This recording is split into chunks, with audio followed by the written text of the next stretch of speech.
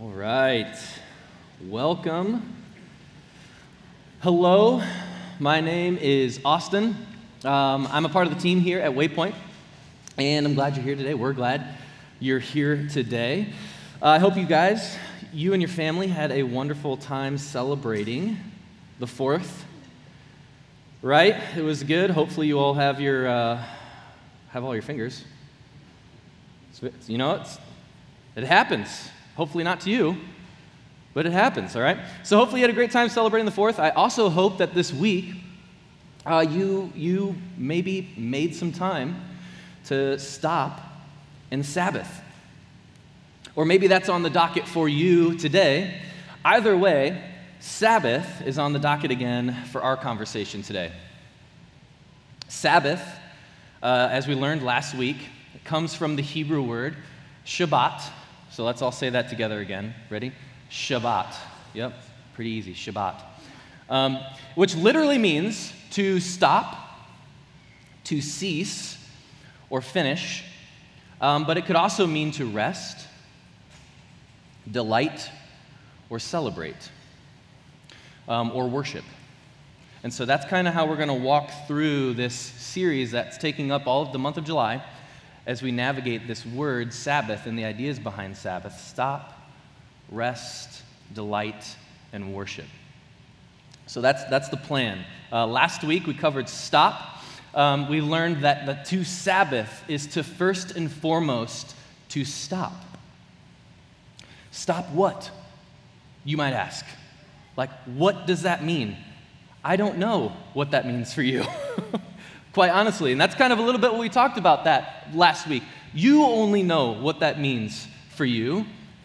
For me, stopping meant taking a nap, making time to take a nap, which I think is quite literally like the most stop thing that you can do other than like die, right? Like you take a nap, you're out. Your phone's not, like especially when I take a nap now. You know, like when you got littles, a toddler and a 6-week-old, like when you take a nap, I mean, you're out. Okay, well, kind of. Maybe. You parents know what I'm talking about. Okay, you can go to sleep, but you also, when you hear the cry, you know when to wake up. See, some of us do. Some of us do. So I took a nap, and if you engage with us on social media, we invited you to make time to stop. And because that's all any of this is. It's an invitation. It's an invite. And it's an invitation that echoes the invitation of Jesus at the end of Matthew chapter 11. That invitation where Jesus says, "Come to me, all you who are weary and burdened, and I will give you rest. Take my yoke upon you and learn from me, for I am gentle and humble in heart, and you will find rest for your souls. For my yoke is easy and my burden is light." This is the invitation. Should we accept it? So, and to most of us, if not all of us, rest for our souls, it sounds nice, right? Like that sounds nice. But honestly, again, I would probably just settle for a nap. Probably just settle for some rest, period. Like, Jesus, I'm tired, dude. Like, I could definitely use rest for my soul. Yes, I would definitely want that. But can we just start with the basics? Okay? Can we just get your boy a nap and a vacation? Or something like that. Okay? And so, it's don't get me wrong, a nap and vacation, it's a great thing. But when I mean vacation, I mean vacation. It means without your kids. Yeah, I heard a laugh because you know what I'm talking about. Okay?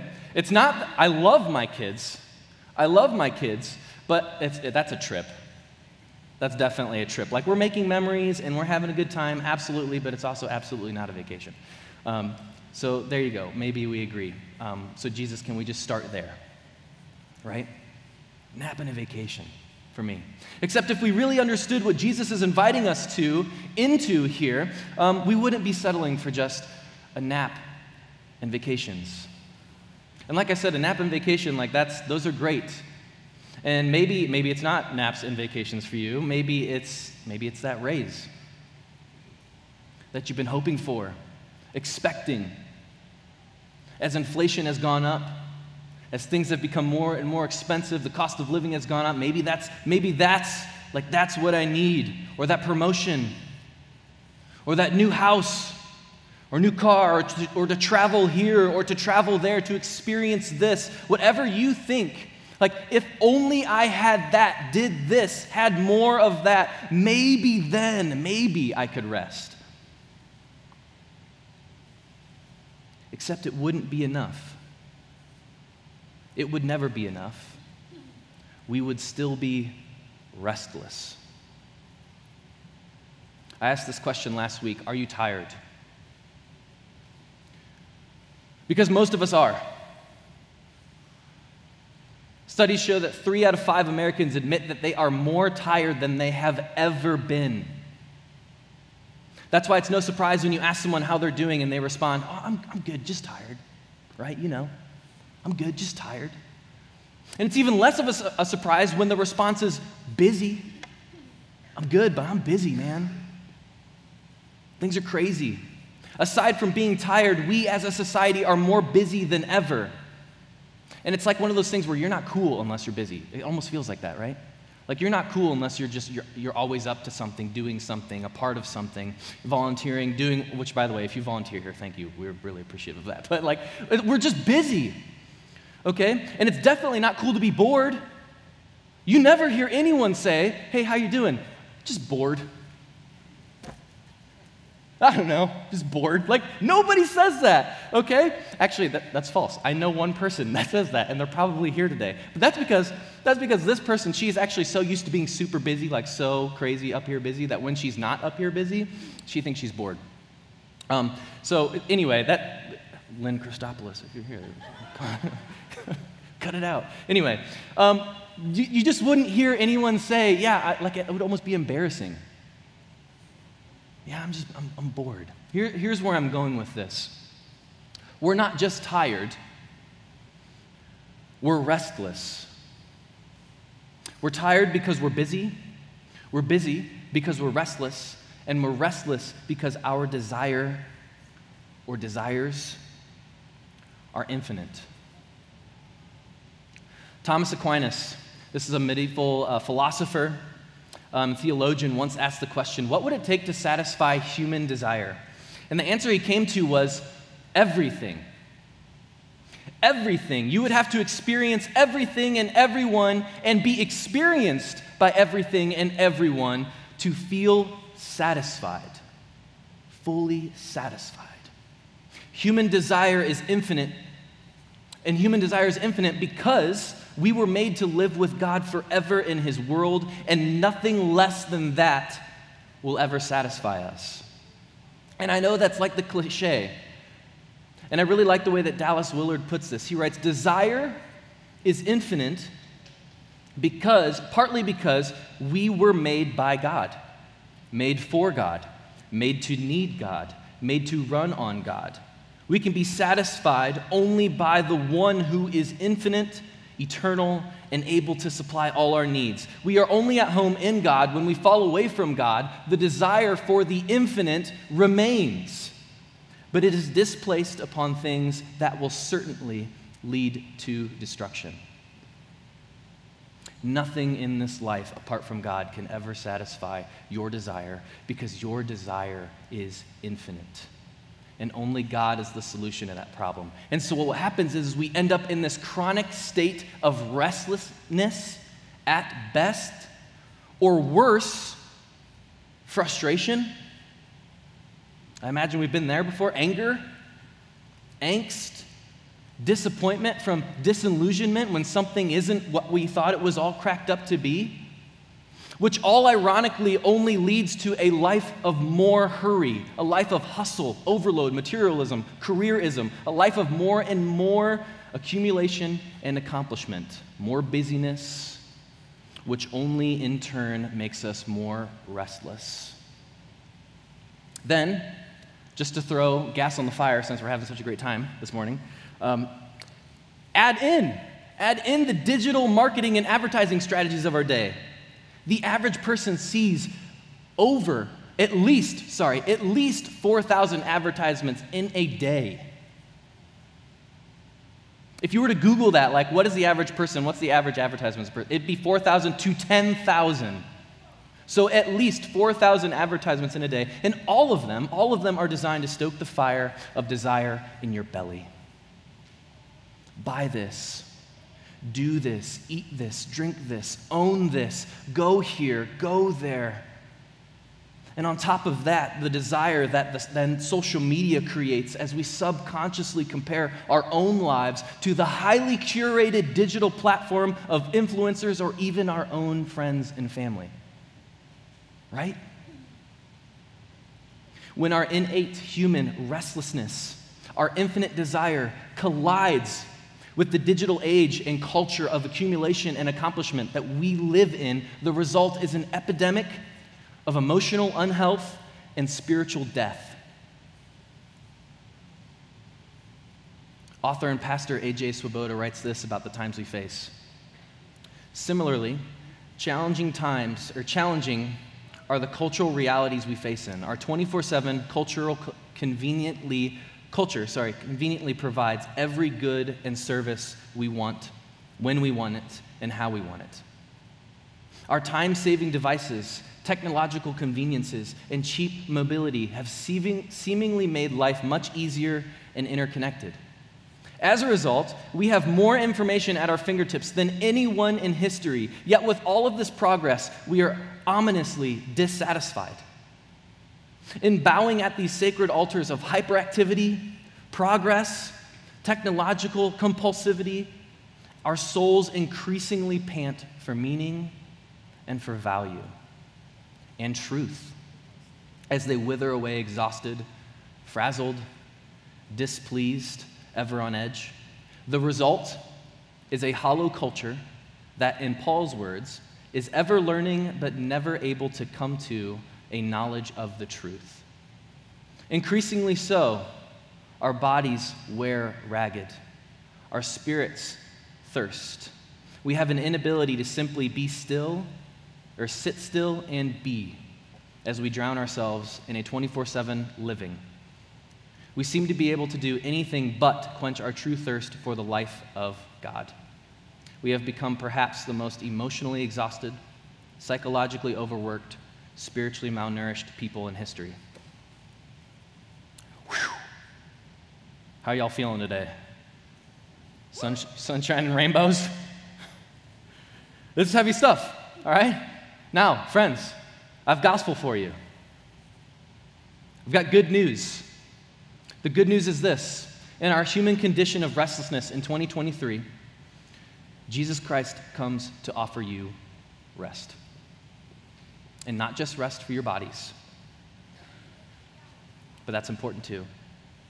But rest that encompasses all of you. The rest that Jesus invites us into is a rest for our entire being. The rest is not just an idea that we mentally assent to. Like, if I just understand this about Jesus' words and language and what he means when he says rest for your souls. But it's actually, if I just get that, then I'll feel at rest. No, it's actually a very real, very tangible rhythm that God created into the very fabric of the universe, Sabbath.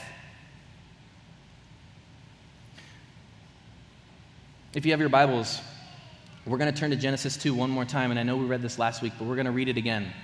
This is verse 2. By the seventh day, God had finished the work he had been doing, and on the seventh day, he rested from all his work. Then God blessed the seventh day and made it holy, because on it he rested from all the work of creating that he had done. Now, when I hear the word rest, I typically think of like a nap or sleep. Could just be the stage of life I'm in. Or maybe it's a little bit of extra time in my day, a day off, a few hours, some quiet time, just some time to relax, decompress, right? But the idea of Sabbath is far more than that. It's a holy rest, a day that God called holy, set apart, or what Jesus refers to as rest for your souls, for your whole person. So this rest on the Sabbath, we rest, and we rest from work. It's relatively simple. All work. Not just paid work, not just our jobs, but all work. We're encouraged to rest from all work. It's an invitation to rest from all work. This includes like chores, errands, to-do lists. We rest from working, but it's also more than that. Rabbi Heschel, in his book called The Sabbath, he says, we rest not from just work, but from even thinking about work. Some of us can't even fathom the idea of not even thinking about work. Neuroscientists tell us that when we think about work, even if we are at home resting, it releases the same stress chemicals in our brain as if we were in the office, in the actual situation. So we rest from even the thought of working, but even more still, we rest from wanting and worrying. We rest from the thoughts that feed our desires and perpetuate our restlessness. You may or may not know this, but the Ten Commandments are recorded twice in the Old Testament. The first we read last week in Exodus 20, when Israel was at the foot of Mount Sinai, right after leaving Egypt. The second is in Deuteronomy 5, right on the edge of the Jordan, as they're about to enter into the Promised Land. There are 40 years between these two readings of the Ten Commandments, which means Deuteronomy 5 is to the next generation. This next generation who were kids at Mount Sinai or not even born yet. And so the Sabbath command, it is similar, but it's also a little bit different. This is Deuteronomy 5, verse 12 through 15. Observe the Sabbath day by keeping it holy as the Lord your God commanded you. 6 days you shall labor and do all your work, but the seventh day is a Sabbath to the Lord your God. On it you shall not do any work, neither you nor your son or daughter, nor your male or female servant, nor your ox, your donkey, or any of your animals, nor any foreigner residing in your towns, so that your male and female servants may rest as you do. Remember that you were slaves in Egypt, and that the Lord your God brought you out of there with a mighty hand and an outstretched arm. Therefore, the Lord your God has commanded you to observe the Sabbath day. There are two key differences between the Sabbath commandment in Exodus 20 and Deuteronomy 5. The first is small. In Exodus, it's to remember the Sabbath. We talked about this last week. Here in Deuteronomy, it's to observe the Sabbath. That word is the Hebrew word shamar, and it means to watch over, to keep, or to guard. And I like that word guard specifically because I think it really paints a picture of what we are supposed to do with this day. Think of how we observe a holiday, right? Or a holy day, right? Okay, such as Christmas or Easter, or, for goodness sakes, in our culture, the 4th of July, right? Okay, we guard it. Don't mess with my 4th. My boat is on the lake, it's ready to go. Okay, the fireworks all planned, people are coming over, it's going to be a great time. We guard it, we make it special, we make it unique. That is the idea for Sabbath. It's to be a weekly holiday. A weekly day that we are to keep over, guard, lest it just become an ordinary day.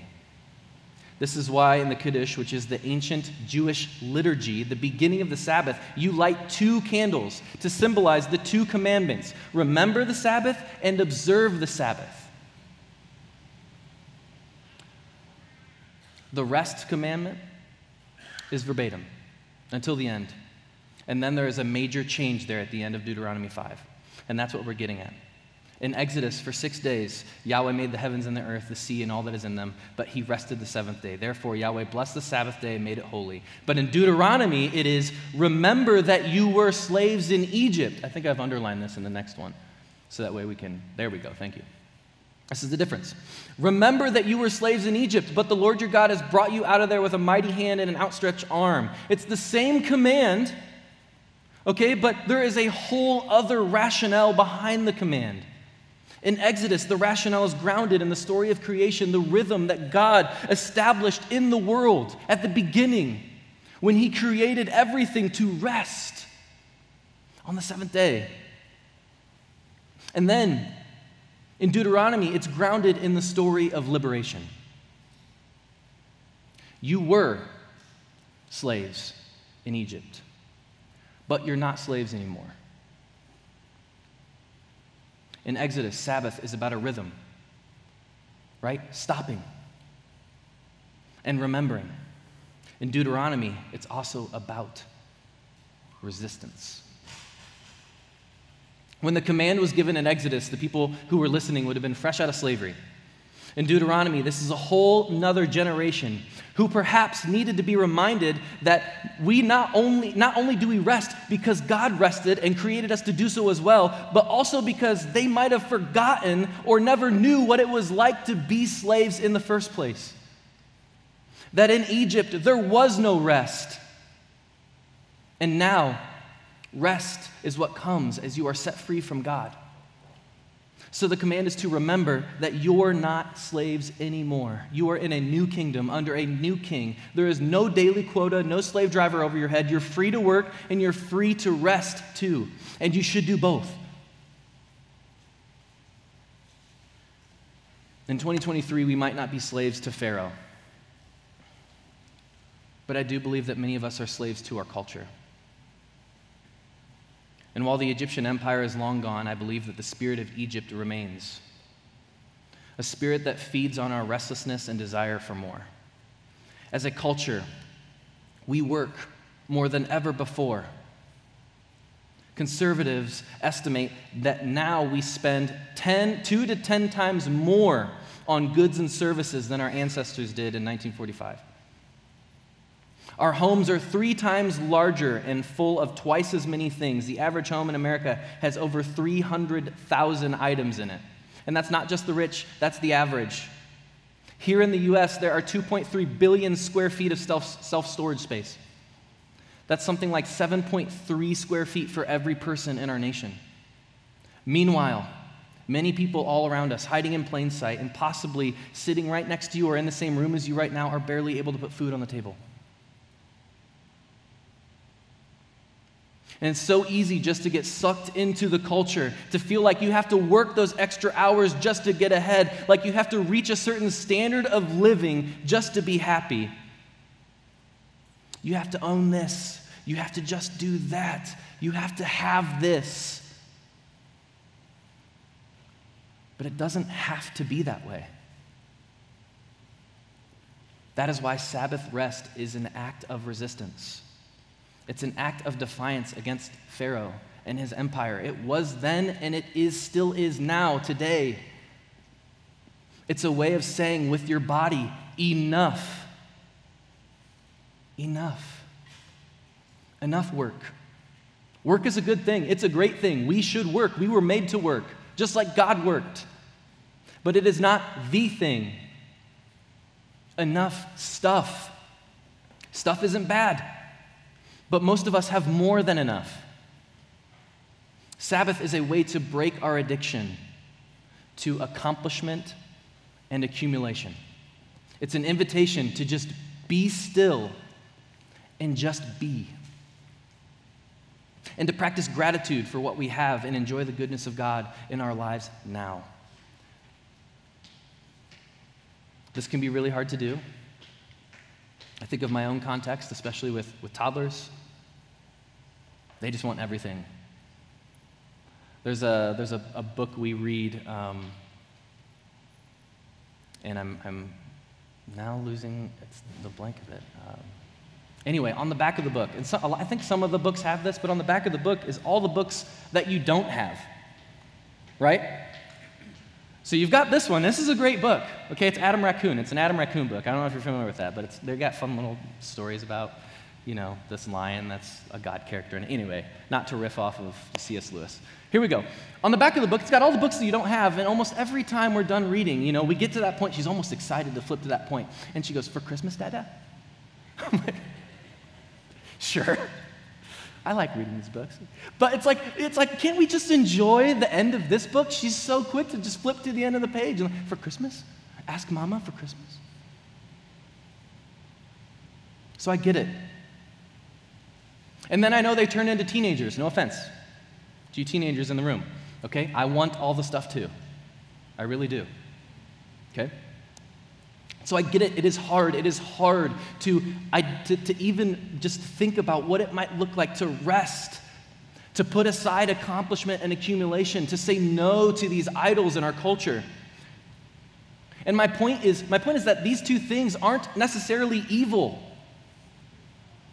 Accomplishment and accumulation, they can even be good, but there is a limit, and at some point you need to draw a line and say, this is as far as I'll go, and no further. I do not need to work more hours. I do not need to make more money. I do not need a new car. I do not have to have the perfect grade or the perfect body or the perfectly clean house with the perfectly manicured landscape. I do not need to earn my human father's or mother's or friends' approval here. I already have it in my heavenly Father. We remember on this day, and we remember that Pharaoh and his army are at the bottom of the Red Sea, that I am free, that I have all I need to thrive with God in his world,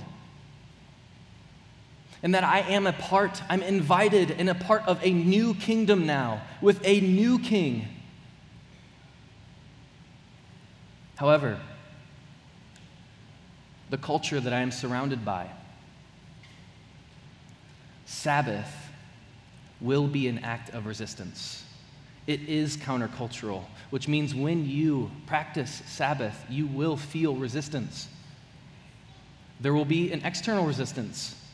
The culture around you is a Sabbathless, rhythmless, hollow out your soul culture. To Sabbath is going to require intentionality. It's going to require preparation, which is one of the main reasons I think people are kind of intimidated by Sabbathing, because we know it's going to take work in the week. Probably 6 days of it. It's going to take intentionality, preparation, and determination to go against the culture that we live in. To live differently, to be holy, and to be set apart. And this is not easy, because what you are standing against is what the Apostle Paul refers to as the principalities and powers in Ephesians. Dark spiritual powers and forces that are anti-Sabbath. And yet, through Sabbath, we defy these powers. We resist, and we align ourselves with the God of the Sabbath, the God of rest. There will also be an internal resistance inside of you. Egypt isn't just around us, it is in us. To Sabbath, to rest, we have to resist the internal dynamics of restlessness in our fallen heart, in our flesh. Things like greed, envy, discontentment, anxiety, addiction. There is a tug of war inside of us. We feel a pull towards Jesus and his way, a genuine desire to be in relationship with God, to feel that, to know God intimately, to find rest for our souls. But we also feel a push away from Jesus and his way, a reluctance to give up our autonomy, our self-will, and surrender to him. The idea of Sabbath might sound relatively simple, right? Stop and rest. Easy enough, right? But actually practicing Sabbath is not easy. It's going to take preparation, intentionality, and it will take discipline. And this isn't about making a set of rules and making sure that you follow those rules or else. More on that next week. But this is about doing our part to accept Jesus' invitation to his yoke and rest for our souls. Sabbath rest is our secret weapon against the struggle, against the powers that we face today. An entire day to remember who God is, what he has done, who you are, that you are enough, what you have is enough. That goes against everything that 4,000, 10,000 ads that you just saw that day. Everything that you see on social media that you're tempted to compare yourself towards. We need this day. So remember, when you face those internal and external forces that are anti-Sabbath, resist. Resist and remember, you are not a slave anymore. God is king, but he is nothing like Pharaoh. He is a Sabbath-keeping, Sabbath-commanding God. Jesus calls himself the Lord of the Sabbath, and he's offering you rest for your souls. The question is, will you resist? Will you choose to accept his invitation to rest?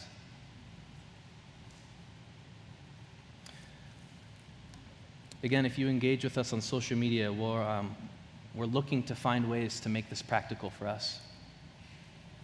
If you are interested in finding ways to integrate Sabbath into your life, we hope you join us. Again, it's an invitation. It is. It's absolutely an invitation. Jesus invites you to it. Will you choose to resist? If I could, I'd like to pray for us now. Band, you guys can make your way on stage as well.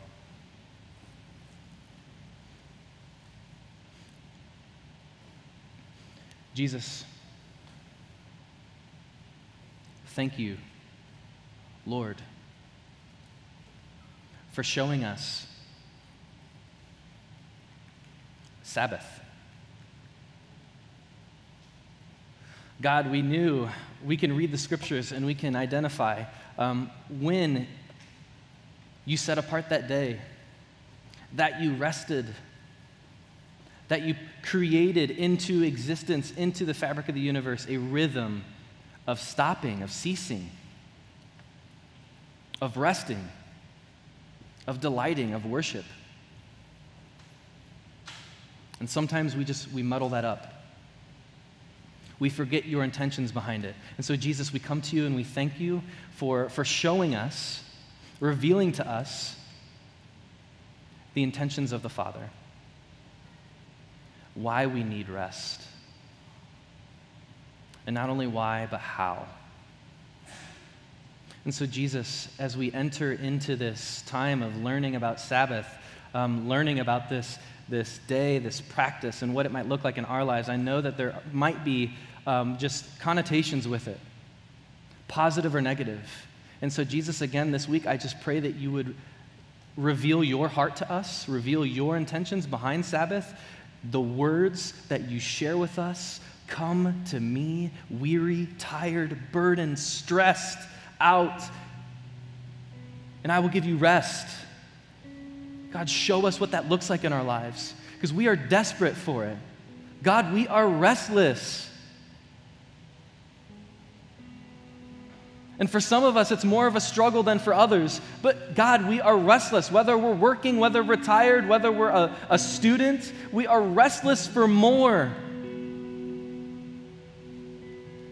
And God, you know that at the end of the day, if we don't put our desires in you first and foremost, if we don't set up and make you our desire, you our foundation, that we will continually run and run and run for more and more and more until we're content with you.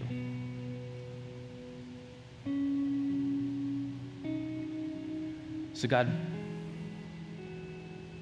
come alongside our restless and weary souls. Show us what it looks like to rest.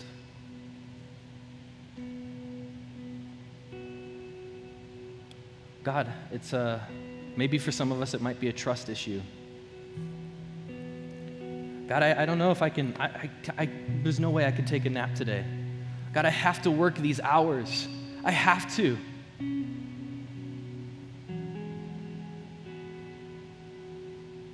God, I just pray that you would reveal to us your intentions behind this rest. Show us how to rest. Show us what it looks like. And God, help our unbelief. May we trust you more. Instill in us a trust in you, Father, that brings us into your presence, into your comfort, into your care, maybe out of our comfort zones, but into the comfort and rest of your presence. God, we love you. We thank you for this time this morning together as a community. And we praise you, Jesus, above all else. It's in your name we pray. Amen.